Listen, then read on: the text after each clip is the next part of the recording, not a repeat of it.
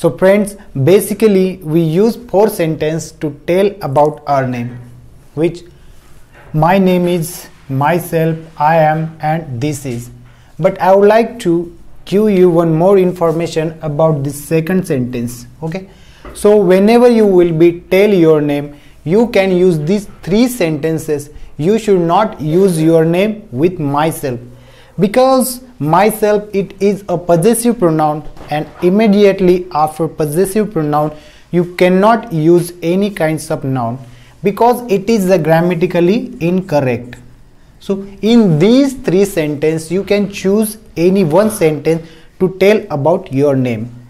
So guys, next about place. When we say about our name, then after that we have to need to tell about place. Basically we use 2 sentences for tell about place. Which are those sentences? So these are these 2 sentences: I belong to, and second, I am from. Okay, so I belong to, so from where do you belong? Okay, so for example, if you are belongs to UP, for example UP, so you may write here UP. Or if you are from Mumbai, so you may write here Mumbai. Okay, there is one more thing.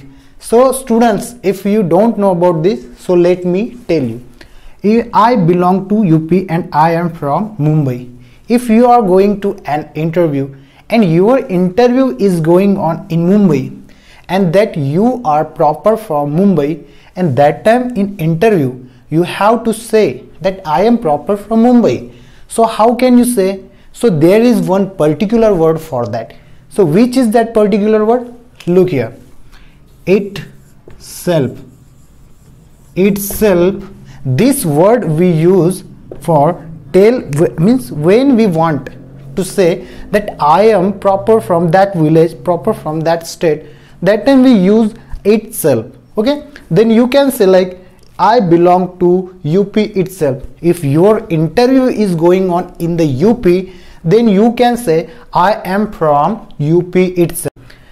If your interview is going on in the Mumbai, then you are proper from UP. Then how could you say I am from Mumbai itself?